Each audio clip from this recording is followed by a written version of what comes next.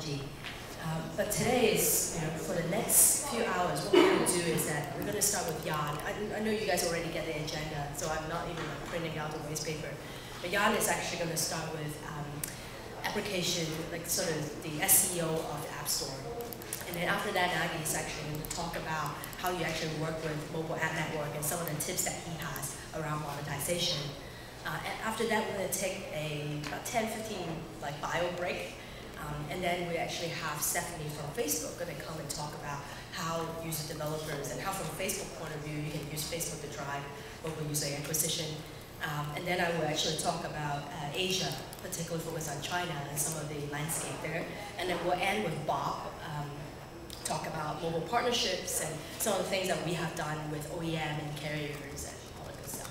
So that's pretty much how we're going to spend the next 3 hours. And then after that, we're going to march half a block to 25 lux, and then half the hour going on, and that's where I'm going to relax and then cure my cold. But anyhow, so that's how we're going to do this for the rest of the day. A couple of housekeeping items. First and foremost, before I forget, I really, really want to thank Founder Stan, and then particularly Michael, who is sitting right there, and Diana, who is sitting at the corner. So Founder Stan, for some of you who don't know, is actually a co-working space for startup entrepreneurs. It's actually a very, very sort of exclusive. If you want to actually work here, you have to apply. And then Michael and Diana will have to see if you're cool enough to actually be here. So we really, really want to thank them, and let's give them a big round of applause for letting us here. And of course, Founders have amazing sponsors over there. I'm not going to name all of them. And I definitely really like Rackspace, so we'll leave it as that. But anyway, so thank you so much, all of you guys, for coming. A couple other housekeeping items. If you guys really need to go to the restroom, it's actually upstairs. There's two. It's an individual, so if you don't need a key to get in, you just need to wait if you can't open the door. And also, please turn off, not turn off, but put your phone on silent. If you start ringing in the middle of the talk, I will come grab it myself and then just keep it, because I know it's going to be a smartphone. And I'm an Android girl now, so I'm going to take your iPhone for sure. And then what else? If you have any questions, because all of our speakers will have about 35 minutes or so, they're all going to talk about 20 to 25 minutes, and then we'll have about 5-10 minutes for you to do questions and Q&A. So please leave your question at the end so you don't interrupt the speaker. That's pretty much it.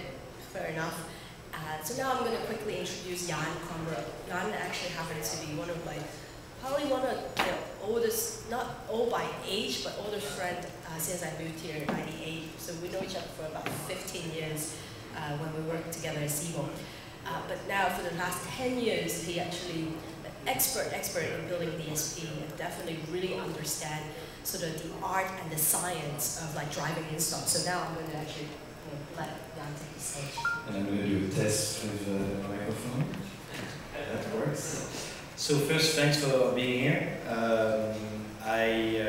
We started that conference because, as Edith said, we have a lot of people that come to us and say, hey, I'm a French gamer.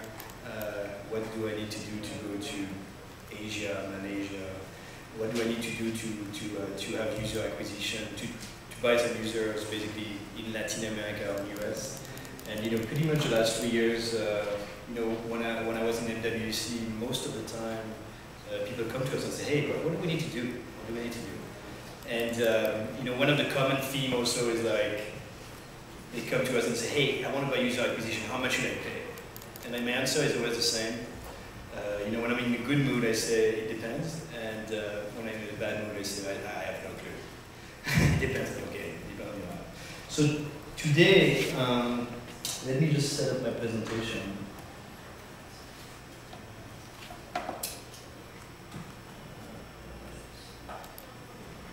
Just get that ready.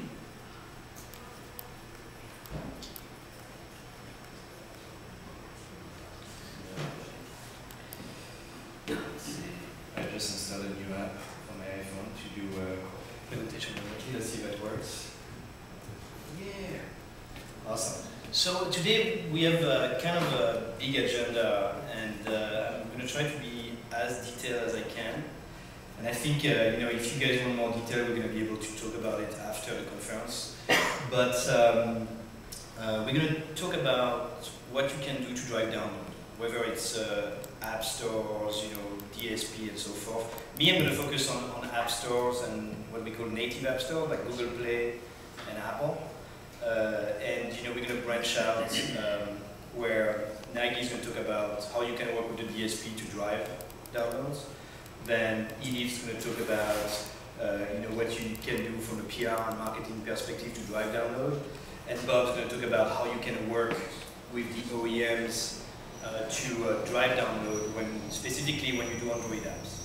Okay, so it's going to be pretty heavy. And me, I'm going to focus again on the native platform. What are the things that you should focus on? And you know, hopefully at the end of this meeting, you're going to have a clear idea about what you need to do at the App Store level to drive download just by using the App Store. I'm going to give you like a tip-centric, you know, about what you can do, and then the idea is another question that I always get, you know, again, is how much I need to pay, you know, for user acquisition campaign on a CPI mode, and what I'm going to give you in the second part of that presentation is what you need to do to be able to work with a DSP effectively and essentially be data-driven, right? Because when you go to a DSP, you need to have an understanding of the value of your user. So I'm going to just try to teach you, you know, what I've learned and how you can implement metrics in order to be able to work with a DSP effectively. So these are the two parts. So now, here's my favorite slide. No, just kidding. It's not my favorite slide, but just a little bit about myself. I've been in mobile advertising since 2007 or 6, can't remember. I started to monetize the carrier, Orange, France Telecom carrier homepage on mobile, and that was a long time ago. And you know, I stayed in that space for the last 8 years, and you know, I worked at Ad Infuse, Velti, Mobclix, Lifestreet Media. At Lifestreet Media, you know, we were basically doing $30 million in revenue out of mobile. So we built some really nice tool to do app download.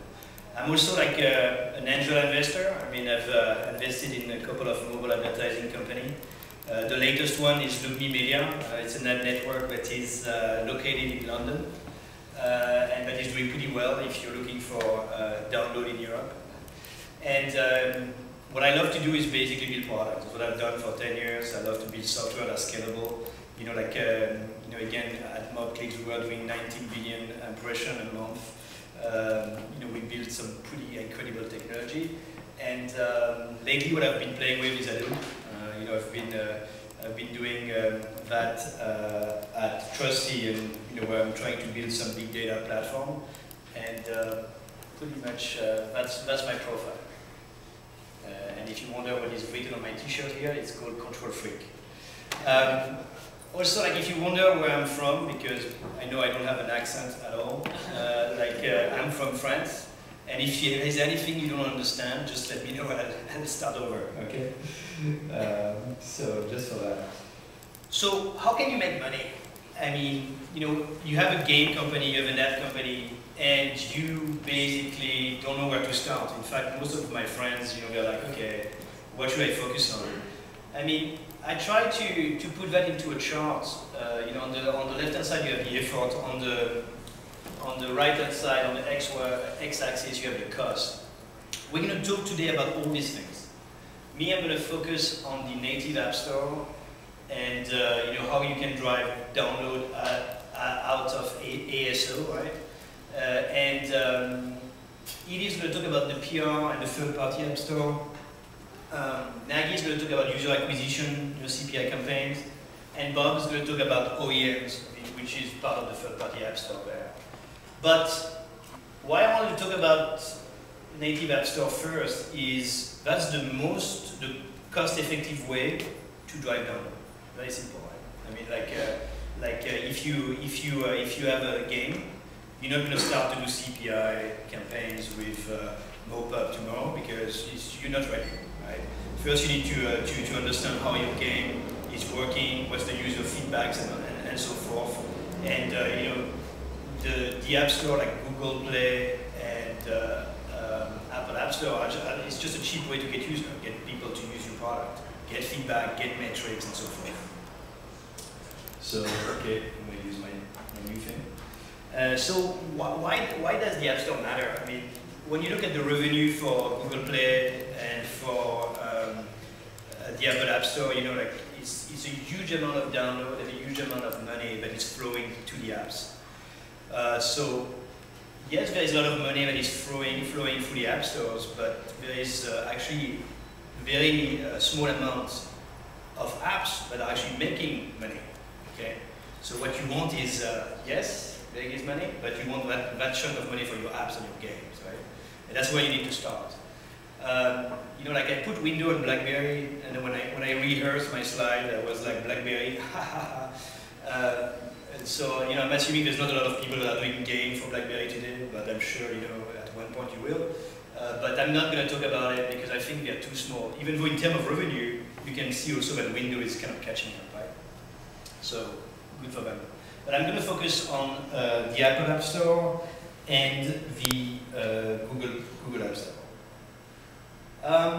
So just to keep it simple, at a high level, when somebody decides to download an app, I found that stat on Forbes actually. It's like they basically try 1, 2, or 3 keywords. They spend 5 seconds on the App Store and they decide to download or not. You have 5 seconds to blow them away. 5 seconds is not much, right? 1, 2, 3, 4. 5. She's not listening. 5. Okay. So it's really short. And then you like people when they look at when they search for an app, they use maximum 3 keywords. So you can't screw that up. So what matters? The 3 levers that matters are basically the icon, the tile for your apps, the screenshot that you display, the first one especially, and the keywords that you use. And another thing is the reviews that you get for your apps, right? We'll talk about that a little bit down the slide. But these are really the 3 things. Everything else is kind of like, sure, you can. There's some other stuff that you can play with, but these are the 3 essential ones. Yeah.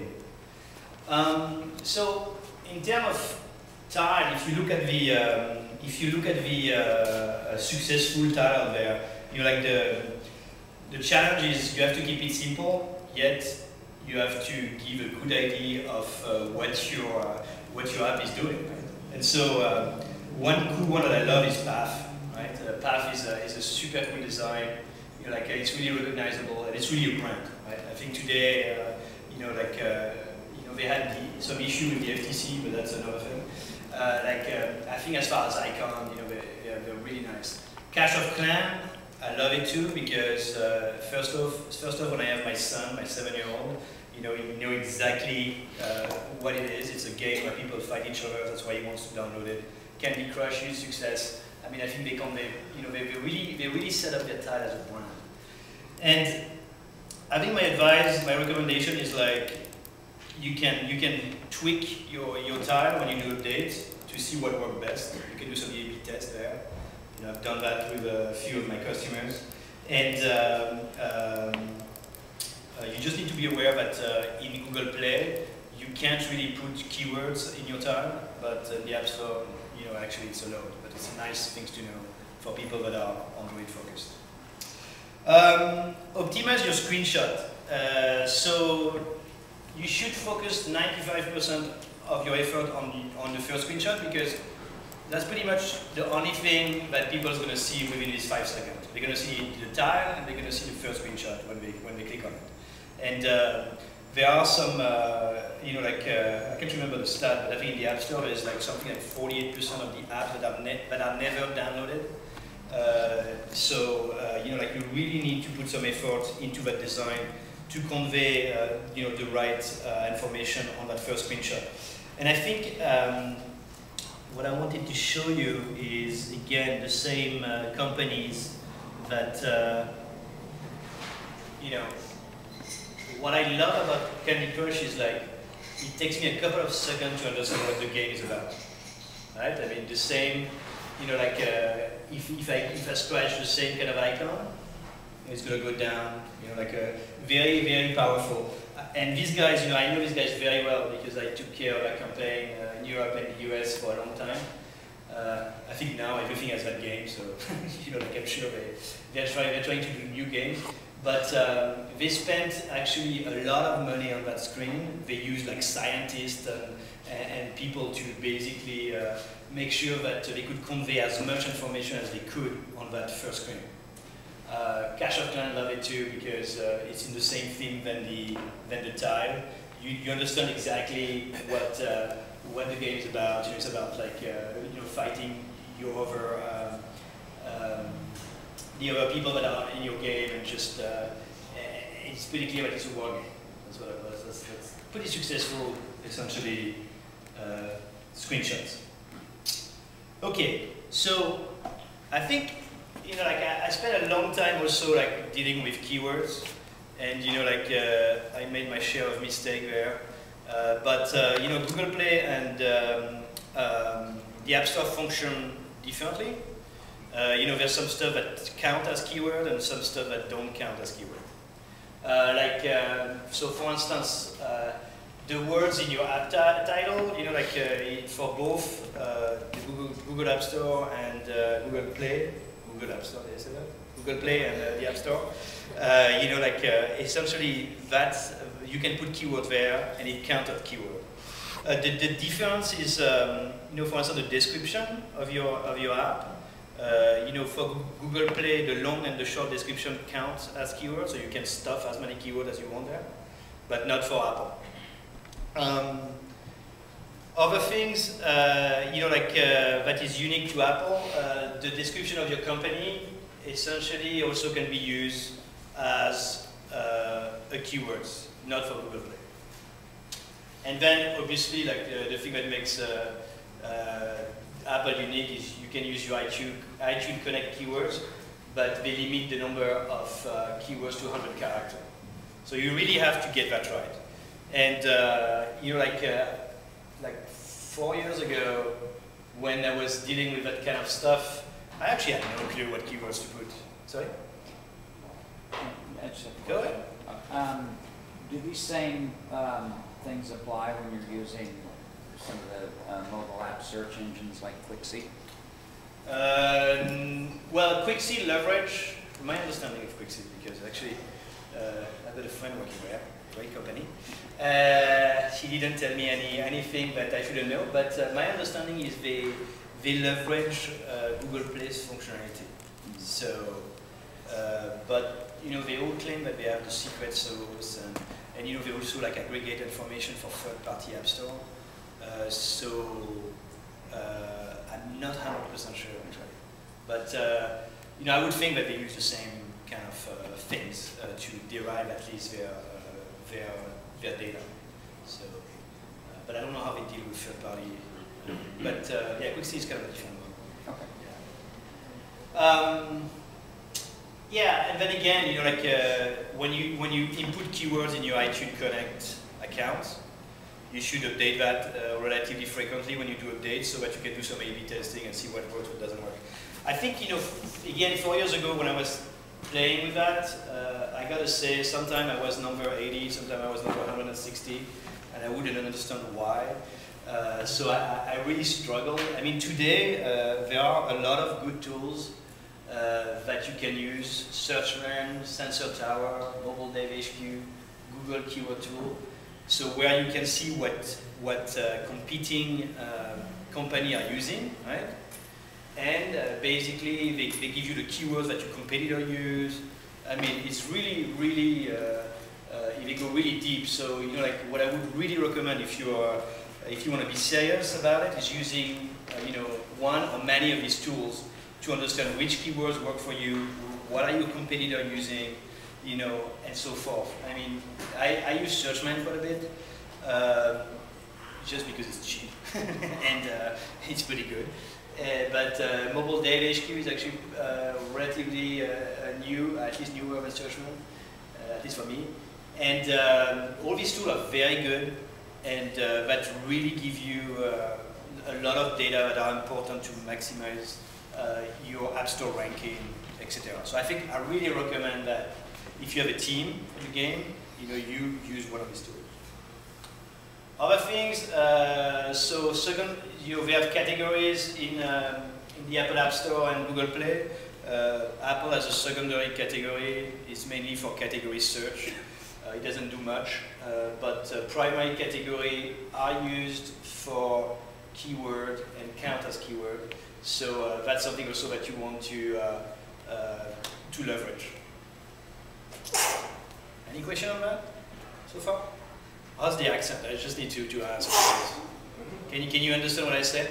No way. You're French. You're gonna be French. Okay. What are you talking about?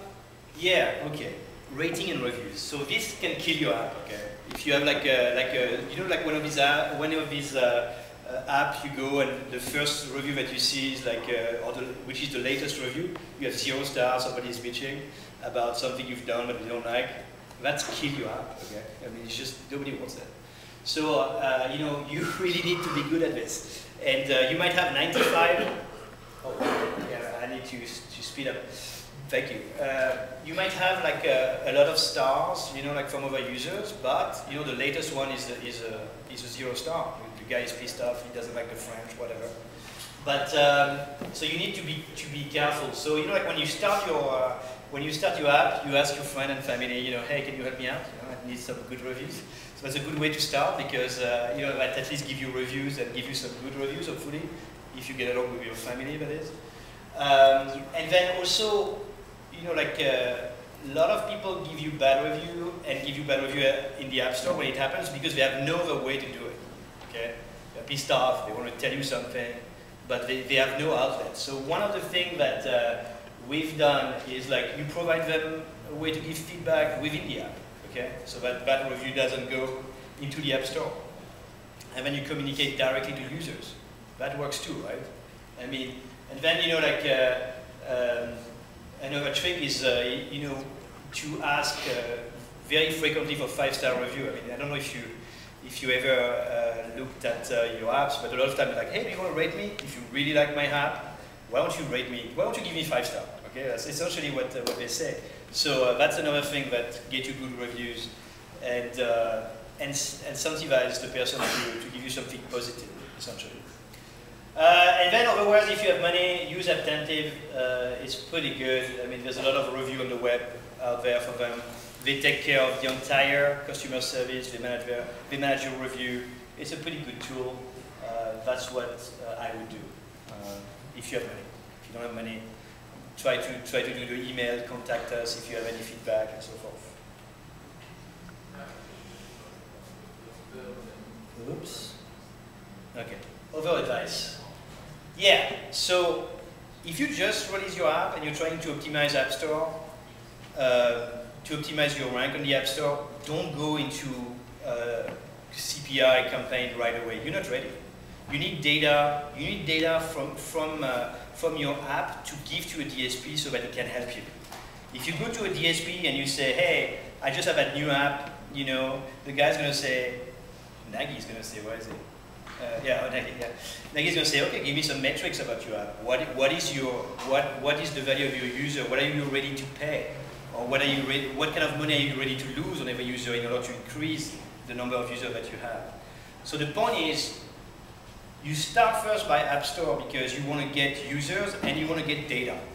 And the kind of data that you want to get are basically the average revenue that you get from them, and you want to optimize your app so that you have a lot of data that you can give to a DSP so that you know how much you want to pay.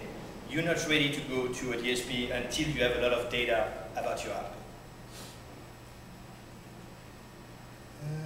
Yeah, so I was a little bit ahead of my slide here, but yeah, I mean, so what exactly you want to know is, like Nagy and I were working a couple of months ago with a gaming company from China, And the first question we ask them is like, so what are you ready to pay for a European user? And they're like, I don't know, I just have data on China. I'm like, well, okay. So how much data do you have on China to understand maybe we can do some kind of projection about how much more money you would get in Europe and so forth. And the truth is they had no data. They had no data. So we told them, come back, optimize your, get more data for us, optimize the App Store from now in this different country, and then we'll be able to work with you, because otherwise it's not going to work, right? And so how do you get more, what kind of data you want to get? I mean, you want to get data about how much revenue you can make out of this user, right? Most of people have two kinds of revenue: advertising, okay, and in-app purchase. That's very simple, right? And then, what we're trying to do, everybody's trying to do the same thing: get more money from advertising, get more money from in-app purchase. And so you need to get an idea of how much money you can get out of a user on a monthly basis, for how long. I don't know if you play games, but me, after 6 months, I'm done. My 7-year-old, he plays games forever, but he's 7-year-old. But most of people just have a lifetime, in which they stop playing games. They just don't want to play anymore. So you want to, and we're going to talk about what you should build as far as analytics in order to be ready to work with a DSP, okay? But what you really want to know is the average revenue that you make out of a user in a country for a given platform. So what does it mean? I want to know for the user in the US, how much I make on Android or I make on iOS. But that's simple. When you know how much you're going to make, you can project how much more you're going to make in 12 months, and you can start make some projection about how much you want to pay for current user. And that's what your system, your analytics system, should be built on in order to be able to work with a DSP. Before that, unless your game is great, and I'm sure they're all great, before that you're not ready. You stick to the App Store for now. Okay. And so there's somebody famous that said, I cannot optimize for what I don't measure. That's Nagy over there. But I think it's a great quote. Basically, when you work with a DSP, they want to know, the game is always the same, right? I mean, the gamer doesn't want to pay that much, and then the DSP doesn't want to make money, right? And so if you don't have any metrics, you don't know what you want to pay, and the DSP doesn't know what he's optimizing for. So everybody's like, yeah, whatever. We work on a CPM basis. That's going to be easier. So when I worked with a couple of my buddies of my startups, the goal was always to build a real-time dashboard that tells me the revenue, what I call the real-time revenue per user, the real-time projected revenue. Okay, and I actually, the formula here is a bit complicated, but I think it's going to be easier to look at this. By the way, I stole this map from Chartboost, but I use it for my purpose. But what you want is for each of these countries to understand what is the predicted revenue that you can have for a given user by platform. Right? For the US, Android might be $1, iPhone might be $2. And you want to be able to give that kind of data near real time to a DSP so that he can work with you and he can be effective. Unless you're Candy Crush, that's the kind of visibility that you want for your app. So that, let's say in Australia, the prices are higher. In Europe, in Ukraine, not Ukraine, maybe another country then, Italy, the prices are slightly lower and so forth, right? So this is what you want to have in order to be able to work on the CPI mode. All right, so just deep diving on the metrics that you want to use, in order to understand your game. User engagement is always a big one. I mean, user engagement is a buzzword. I mean, it can be anything and everything. You want to understand, if you buy for a user or if you download a user, you want to have payback days when you start working on a CPI mode. Predicted churn is basically the number of users that are likely to leave, after a certain period of time. The remaining time, lifetime is, you have a given lifetime. If you had somebody for a couple of days, you can predict when he's going to leave your game. So you need to have all these metrics in place. The most important is the predicted lifetime value, obviously. Yes, App Store ranking is important, but it's kind of less important as well. Actually, these metrics are ordered by most important to less important to me. And then daily average users, CPI is more like something you need to think after you have all these metrics in place. So I hope that gives you some lights. I don't know how much time I have. 5 more minutes. 5 more minutes with question or without? Yeah, it's 5 minutes. Okay, 5 minutes. That's all you have. That's all I have? Oh, go ahead. Okay.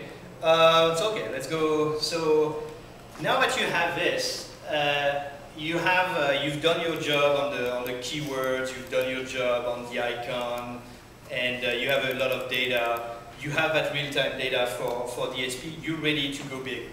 Okay. You're ready to work with basically a third-party app store, or you're ready to work with a DSP. Anything short for me, is going to be a little bit, you won't know whether you're going to be successful. Again, I had my part of failure, by the way. We launched a couple of apps that didn't work, but that's okay. So, just to make sure I can address questions, I'm going to put the last slide and take questions. Yes? Question about what is your experience with mobile retargeting? Pretty big. So I've built DMP for Lifestreet and for Mobclix, and I can tell you a few things about that if you want. Like, buying user or being able to buy user, and I think Nagi's going to talk about this, is very important because, as you may know, the most active user in the last 7 days are usually the most active user in the next 7 days. And then you divide by buyer, clicker, right, gamer, data. So, so if you're in the demand side business, you want to be able to do that like this. You need to be able also to buy user at a higher price when you see them coming to you via DLP.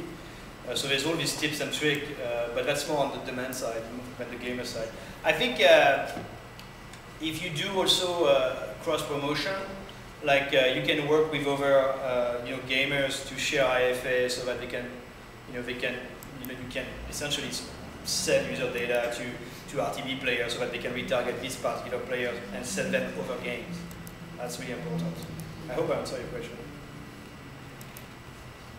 Yeah. You talked about the importance of optimizing that first glance for people, which makes sense. But you talked about A/B testing that, which also makes a lot of sense. The problem there is, do you know of a place where you can actually do A/B? Because if you need to control in order to A/B properly. If you do that in a store, you're at a later phase. You've got a different product and an update. Do you know ways or people who have done real, more science-oriented A/B for things like downloading icons and first screens? On Android, you can do more things because you have third-party app store and you can basically test. If you're in Asia, you can do a lot more things. I'm sure we can talk about that. When it comes to the Apple App Store, you can do much, except when you update your apps, you can just do small changes to your icon. Let's see if it works better. But then you have to do an update. Right. It's not really. That's what I call A/B testing. I think that's the best you can do. Yeah, I don't know anything else. Yeah. Yes, sir. So you talked about the native app store optimization. How do you see with the Tizen store, the Mozilla store, Nokia's coming Android store, the Kindle store? You talked about 4 stores, but there's actually probably twice that many, and they're going to become more fragmented. So do you think the native way of going is where ASO is going in the future, or is it going to be more cross-platform? I worked a lot with Amazon. Actually, Amazon is something I could have put up there because they are doing pretty good. But for me, it's really Android versus Apple versus iOS, right? So I should have put, probably the Amazon store. Maybe I shouldn't do my slide, the day before. But